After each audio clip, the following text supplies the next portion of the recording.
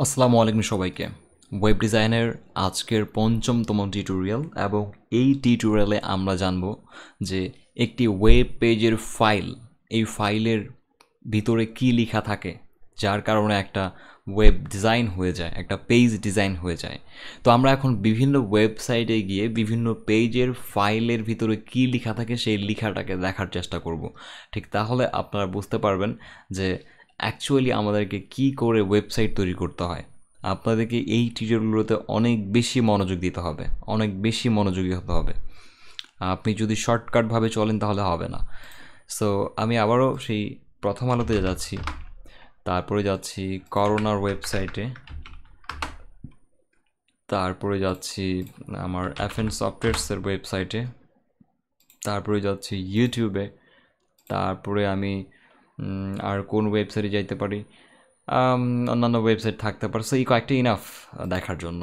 So প্রথমত প্রথম আলোতে গেলাম এবং গিয়ে আমি কোনো ওয়েবসাইটের পেজের মধ্যে সেই পেজে কোন কোন কোড লেখা আছে সেটা যদি আপনি দেখতে চান তাহলে আপনার মজিলা ফায়ারফক্স হোক আর গুগল ক্রোম হোক, যে কোনো একটা ব্রাউজারে গিয়ে আপনি রাইট বাটনটা ক্লিক করে আপনি এই লেখাটা পড়বেন, view page source. View page source এখানে ক্লিক করলে আপনি দেখতে পাবেন যে এটার পিছনে কী লেখা আছে। এই ফাইলটাতে এইখানে কিন্তু ডট পিএইচপি নামে অনেক কিছু দেখতে পাচ্ছেন না, কারণ এটাকে হাইড করা যায়। দেখতে ভালো লাগে অ্যাড্রেসটা, এই কারণে হাইড করা যায়। তো হাইড কীভাবে করবেন সেগুলো কিন্তু আমরা পরের টিউটোরিয়ালগুলোতে দেখব, ঠিক আছে? সো দেখুন এই পেজের জন্য এখানে কোড লেখা হয়েছে এবং আপনি যদি একটু লক্ষ্য করেন যে আমি যদি একটু স্ক্রল করি একদম সবার শেষে চলে আসি, তো দেখুন যে এখানে প্রায় 13,234টা বা 35টা লাইন আছে। এবং আমি যদি এগুলোকে কপি করি, লেখাগুলোকে কপি করার পরে আমি যদি একটু কাউন্ট করি যে কতগুলো লেটার লিখতে হয়েছে, তাহলে আপনারা বুঝতে পারবেন যে এখানে লক্ষ্য করুন যে এখানে আছে 6,32,000 লেন্থ, 509টা ক্যারেক্টার লিখতে হয়েছে স্পেস সহ, লাইন আছে 13,236টা। সো এগুলো কিন্তু মানুষের নিজের হাতের লেখা। আমি হয়তো আপনাদেরকে বোঝাতে পেরেছি। এখানকার প্রায় 60-70% লেখা হচ্ছে মানুষ নিজে লিখেছে। এই যে এগুলো 70% কী বলবো, এখান থেকে প্রায় 80% হতে পারে। 80% লেখা মানুষকে নিজে হাতে লিখতে হয়েছে। আমি আপনাদেরকে ভয় দেখানোর জন্য বলছি না, জাস্ট এটুকুই বলছি যে কাজটা আসলে দেখতে অনেক কঠিন মনে হয় বা মনে হচ্ছে যে অনেক কঠিন হতে পারে, কিন্তু আপনি যখন কোনো একটা জিনিস জানবেন ঠিক তখন ওই জিনিসটা করতে আপনার সময় লাগবে না। রাইট রাইট যেমন হচ্ছে আপনি বীজগণিতের অঙ্ক করেছেন, ম্যাথ করেছেন এসএসসিতে, তো একটা করে ম্যাথ প্রায় 3 থেকে 4 পাতা পর্যন্ত চলে যেত মাঝে মাঝে, কিন্তু অনেকের কাছে সেটাকে কঠিন মনে হতো। আর অনেকে দেখেন যে নিমিষেই সেটাকে অ্যান্সারটা মিলিয়ে ফেলছে। তো যখন আপনি এই জিনিসগুলোকে জানবেন ঠিক তখন আপনার কাছে এটা ইজি মনে হবে, আর যখন আপনি এটা জানবেন না ঠিক তখন ছোট্ট একটা জিনিস আপনার কাছে অনেক বড় মনে হতে পারে। That's it, clear? সো এটা নিয়ে ভয় পাওয়ার কোনো কিছুই নেই। আমরা যখন ওয়েবসাইট তৈরি করি ঠিক তখন আমাদেরকেও অনেক কিছু লিখতে হয়। এই যে আমি যখন করি তখন আমাকেও লিখতে হয়, লিখছি, লিখতে হচ্ছে লিখেই যাচ্ছে, এগুলো সব নিজে হাতে লেখা। তো এই কারণে কি করলাম, আমরা দেখলাম যে কি আছে। আবার দেখুন যে প্রতিটা পেজের জন্য কিন্তু আবার এতগুলো লিখতে হবে না। আপনি এখন অন্য পেজে চলে যান, আপনি এখানে আসেন, এখানে দেখেন আবার রাইট বাটন ক্লিক করেন অ্যান্ড ভিউ পেজ সোর্সে ক্লিক করেন। দেখুন যে এখানে কিন্তু আবার অতগুলো থাকবে না, খুব কম থাকতে পারে বা বেশি থাকতে পারে। এখানে দেখুন 7,732টা, কোথায় 13,000, কোথায় 7,000। তো এই হচ্ছে হিসাব। আমি যদি করোনা ভাইরাসের এখানে চলে যাই দেখুন এখানে আরও কম হতে পারে। যত কন্টেন্ট কম ঠিক তত কোডিং কম, যত কন্টেন্ট বেশি ঠিক তত কোডিং বেশি। That's it. সো আমি যদি ভিউ পেজ সোর্সে ক্লিক করি এখানে দেখুন খুব অল্প, এখানে মাত্র 973টা লাইন লিখতে হয়েছে, ঠিক আছে? তো এই যে কোডগুলো তারা লিখেছে অ্যাকচুয়ালি এই কোডগুলো আসলে পায় কই? তো অবশ্যই প্রত্যেকটা জিনিসের একটা সূত্র থাকে, ভয় পাওয়ার কিছু নেই। প্রত্যেকটা জিনিস একটা সূত্র থাকে, সে সূত্র অনুযায়ী কাজ করতে করতে দেখেন যে আপনার বীজগণিতের অঙ্ক 5 পাতা হয়ে গেছে, আপনি বলতেই পারছেন না। ঠিক এটাও এরকম, আমরা এই সূত্র অনুযায়ী কাজ করতে করতে করতে এমন হয়ে যায় যেখানে অনেকগুলো লেখা লিখে ফেলি, বুঝতেই পারি না। আবার যদি আমার এখানে যাই তো আমাকে দেখুন যে কতগুলো লিখতে হয়েছে। এই যে এখানেও আবার অনেকগুলো আছে। সো এখানে আবার 1,000 লাইন্স। ইউটিউবের এখানে যাই, কন্টেন্ট বেশি, এখানে অবশ্যই বেশি হবে, এটাতে আবার অনেক বেশি। সো প্রায় এখানে 12,084 নাকি, না 1200 লাইন্স, 1200 লাইন্স আছে এখানে। তো এই যে এইভাবে একটা করে পেজের জন্য এতগুলো লিখতে হয়। আবার একটা জিনিস দেখুন যে আমি এই পেজটিতে এসেছি এবং প্রথম পেজ আছে, মজার বিষয় আছে এখানে একটা, সেটা হচ্ছে প্রথম পেজে আসলাম, তারপরে পরের একটা পেজে যাচ্ছি এবং দেখুন যে কিছু জিনিস কিন্তু একই রকম, লাইক হচ্ছে যে এটা চেঞ্জ হচ্ছে না, হ্যাঁ। তারপরে হচ্ছে ডান দিকের এগুলো এখানে চেঞ্জ হচ্ছে না, এগুলো শুধু চেঞ্জ হচ্ছে, তার মানে হচ্ছে যেগুলো চেঞ্জ হবে না সেই কোডগুলো কিন্তু আমরা আবার কপি করে বসাই। ক্লিয়ার? তাহলে হয় কি যে কাজটা অনেকটা এগিয়ে যায়, বারবার করতে হয় না। সো এই হচ্ছে ব্যাপার। সো কোডের কোডের ফাইল তৈরি করতে হয়। তো এখন একটা জিনিস আপনাদেরকে বলি, যেমন হচ্ছে আমি সেদিন বলেছিলাম আপনাদেরকে আগের টিউটোরিয়ালগুলোতে, যে ভিডিও বা পিকচার্স সব কিছুই কিন্তু বাইনারি কোড কম্পাইল হয়ে তারপর এগুলো তৈরি হয়। আমরা এই ডিটেলসে যাব না। সো এগুলোর পিছনে কোড থাকে। তো কোড যেমন হচ্ছে MP4, এটা একটা ফাইল, এটার পিছনে কোড আছে, বাট এটা যদি আমরা প্লেয়ারে প্লে করি তখন কোড দেখায় না, তখন দেখায় কি ভিডিওটা। একটু মনোযোগ দেন, এটার পিছনে কি আছে দেখি, আমি দেখাই।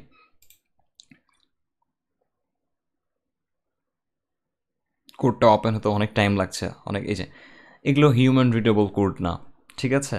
সো এগুলো অনেক অনেক অনেক টাফ একটা জিনিস। এইটাও আবার কিন্তু ফাইনাল কোড নয়, এর পিছনে আর অনেকগুলো কোড ছিল, 010101 এভাবে ছিল। সো এটা জাস্ট এমনি দেখাচ্ছি। সো এটা যখন আমি একটা এডিটর ওপেন করছি, লেখা এডিটর, টেক্সট এডিটর, ঠিক তখন কিন্তু কোড দেখতে পাচ্ছি। বাট যখনই আমি এটার নির্দিষ্ট প্লেয়ারকে বলবো যে এটা প্লে করো, ঠিক তখন কিন্তু কি হবে, এটা কিন্তু করছে, ভিডিওটাকে প্লে করে দেখাচ্ছে। তো সিম্পলি যখন আমরা .php, আমি একটু আগে বলেছি আপনাদেরকে যে .php ফাইল, আপনাদেরকে আবারও লিস্টটা করে দিচ্ছি, আচ্ছা এটা কেটে দিয়েছি আমি, যে যখনই আমরা .php ফাইলটিকে ওপেন করব কোনো এডিটরে, ঠিক তখন কিন্তু আমাদের কি লেখা থাকবে, কোডগুলোই দেখতে পাবো। আর যখন কোনো ব্রাউজারে ওপেন করব, ঠিক তখন ওইটার ডিজাইন দেখতে পাবো। তাহলে আমাদের যে প্লেয়ার আছে, আমি যদি একটা ভিডিও প্লেয়ার সার্চ করি আছে কিনা, উইন্ডোজ মিডিয়া প্লেয়ারটা আছে এখানে, এবং আচ্ছা, সো এটা করা হয়নি, এটা একটা উইন্ডোজ মিডিয়া প্লেয়ার। এখানে আরও যদি কোনো একটা ভিডিও ছেড়ে দিই আমি, তাহলে কিন্তু এটা প্লে হবে। প্লে হচ্ছে না, আচ্ছা দেখি এটার কোনো ভিডিও প্লেয়ার আছে কিনা। উইন্ডোজ মিডিয়া প্লেয়ারের মধ্যে ওপেন হচ্ছে না, ভিডিওসে যেতে হবে এখানে, আচ্ছা ওকে। আচ্ছা একটা জিনিস আপনাদেরকে এখানে লক্ষ্য করে, সেটা হচ্ছে এটা ওপেন করলাম, করার পরে বন্ধ করলাম। এখন আমি আবার যদি ফাইলটা টেনে এখানে ছাড়া দিই, এই ফাইলটা ওপেন হতে পারে। যে অপশনটা এটাতে নাই, অন্যান্য প্লেয়ারে দেখবেন যে আমরা ফাইল নিয়ে ছাড়লেই কিন্তু প্লে হয়ে যায়, ঠিক আছে। তো তেমনই এইটার ওপেনার হচ্ছে কি, আমি যদি দেখি রাইট বাটন ক্লিক করে, যে এটা ডিফল্টভাবে ক্লিক করলে কোন সফটওয়্যার দিয়ে ওপেন হবে বলা আছে, ঠিক আছে। মুভিস অ্যান্ড টিভিআই নামে একটা সফটওয়্যার আছে, সেটিতে ওপেন হবে। আর যেগুলো হচ্ছে আমাদের পিএইচপি ফাইলস বা এইচটিএমএল ফাইলস, সেগুলো কিন্তু আবার বলা হচ্ছে এটা ব্রাউজার দিয়ে ওপেন হবে। তো যার যেটা ওপেনার, সে সেটা দিয়েই তাকে ওপেন করবে। কথা বুঝে গেছে? যদি এটা ভিডিও হয় তাহলে এটা ক্লিক করলে কি কি দিয়ে ওপেন হবে, প্লেয়ার দিয়ে ওপেন হবে। যদি এটা ওয়েবসাইট ডিজাইনের ফাইল হয় তাহলে হচ্ছে সেটা ব্রাউজার দিয়ে ওপেন হবে। সো ওয়েবসাইট ডিজাইনের ফাইল কখনো প্লেয়ারে ওপেন হবে না, সেটা ব্রাউজারে ওপেন হবে, এটা মনে রাখবেন। আমরা ফাইল তৈরিতে খুব শীঘ্রই যাব, আর দু একটা টিউটোরিয়ালের পরে। ক্লিয়ার? সো আমি এরকমই একটা ফাইল আপনাদেরকে এখন দেখাবো। আমি রিসেন্ট যে কাজগুলো করেছি ঠিক এগুলোই, তো সেগুলো আপনাদেরকে একটু দেখাই, তাহলে বুঝতে পারবেন যে ফাইলসগুলো তৈরি করে ওয়েবসাইট কীভাবে তৈরি করছি আমরা। সো জাস্ট একটা পেজে চলে যাচ্ছি, দেখি এখানে কি আছে। আচ্ছা ওকে, এটা একটা ওয়েবসাইট মনে করুন, এটা একটা ওয়েবসাইট ধরে নিন, হ্যাঁ এটা একটা ওয়েবসাইট। এবং দেখুন যে এইটার এক্সটেনশন কি, একটু ফলো করুন তো। এক্সটেনশন হচ্ছে HTML, ওকে, ইন্ডেক্স টু 1। আচ্ছা এটার এক্সটেনশন কী ছিল ভালো করে ফলো করুন, HTML। এবং এটা আমি চাইলেই কিন্তু ওপেন উইথ, আমি কিন্তু অন্য কোনো কিছু দিতে পারবো না, প্লেয়ারে দিতে পারবো না, ওপেন হবে না। এটা ওপেন উইথ দিলে ইন্টারনেট এক্সপ্লোরার ব্রাউজার দিয়ে ওপেন করতে হবে। তো যখন আমরা এই ধরনের HTML ফাইল পাবো, PHP ফাইল পাবো, ঠিক এগুলো কিন্তু কী দিয়ে ওপেন হবে, এগুলো অবশ্যই ব্রাউজার দিয়ে ওপেন হবে। যেমন হচ্ছে আচ্ছা, এখানে নেই। আরও অন্য ফাইলস দেখাই আপনাদেরকে, কোনো ডিজাইন দেখাই তাহলে বুঝতে পারবেন। সাপোজ ব্যাচ ফোরে গিয়ে বুটস্ট্র্যাপ ইন্ডেক্স, যেমন এটা এটা একটা ওয়েব পেজ এবং এই পেজটি ডিজাইন করা হয়েছে। তো এটা যখন আমি ওপেন করছি .html ফাইল, ঠিক তখন এটা কিন্তু ব্রাউজার দিয়ে ওপেন হচ্ছে এবং এটার পিছনে কোন কোড আছে, এই যে এই কোডগুলো লিখতে হয়েছে। তাহলে পিছনে থাকে কোড আর ব্রাউজার দিয়ে ওপেন করলে সেটা তার আউটপুট শো করে। দ্যাটস ইট, এতটুকু আপনারা জানলেন। এর পরের টিউটোরিয়ালে আমরা জানবো যে অ্যাকচুয়ালি ওয়েবসাইট তৈরিতে কী কী সরঞ্জামগুলো প্রয়োজন হয় এবং কী কী জিনিস প্রয়োজন লাগে, সেটা আমরা পরের টিউটোরিয়ালে জানছি। ঠিক ততক্ষণের জন্য ওয়েট করতে হবে এবং ভিডিওগুলোকে শেয়ার করবেন, লাইক কমেন্টস, এবং প্রশ্ন থাকলে আমাদের এখানে গ্রুপে জিজ্ঞেস করবেন।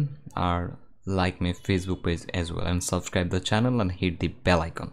Thank you so much.